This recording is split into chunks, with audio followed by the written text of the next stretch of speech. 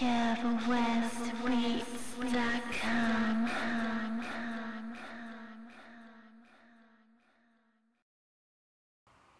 What's good? It's Kev here with KevWestBeats.com. Today I want to talk about creating guitar wah effects with Reason using Pulsar, the new rack extension. I talked about how to do it with Etch in my last video, and I know how to do it in Reason, but I didn't want to try and Etch Red because I decided I don't Etch Red that well. But I didn't want to leave my Reason guys out, so I did another one. I'm doing another one this time with Pulsar. Again, I'm going to give you guys a feel for how it's supposed to sound in the end, and then we'll go ahead and we'll build it from scratch. So here's the patch.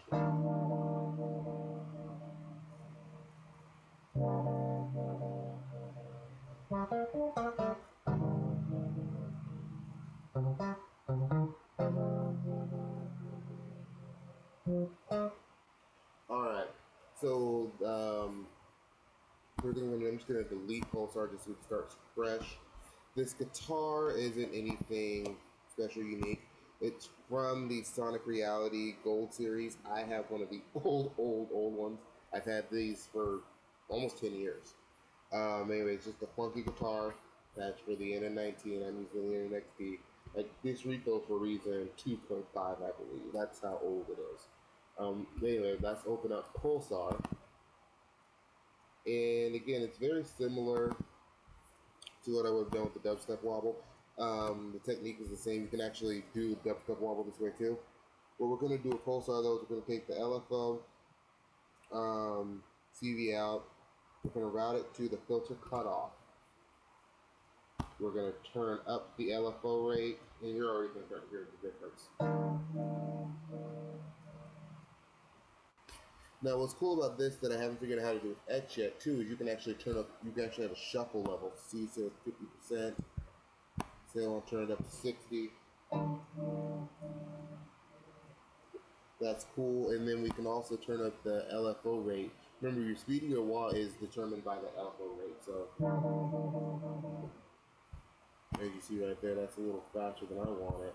I'm going to turn on the tempo sync too if I want to be on tempo.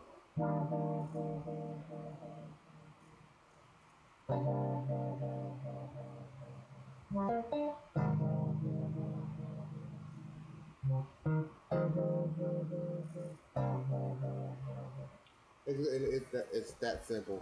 And again, because I did this last video, I like to add a little bit of reverb to my guitars just to help the sound. So I think it just helps the sound a lot more realistic. I'm just going to turn on the basic RV7000.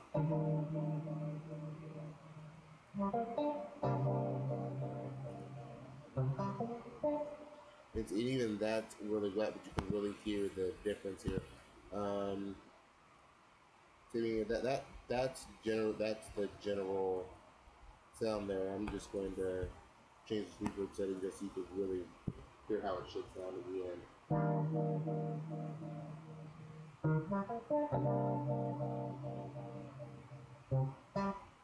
And that's how it really should sound about in the end. So I hope this helps somebody out. Please thumbs up the video, of course. Rate, comment, and subscribe. You can contact me and my social networks in the description below. I will see you guys next time. Check out KevWestBeats.com. Thanks for watching.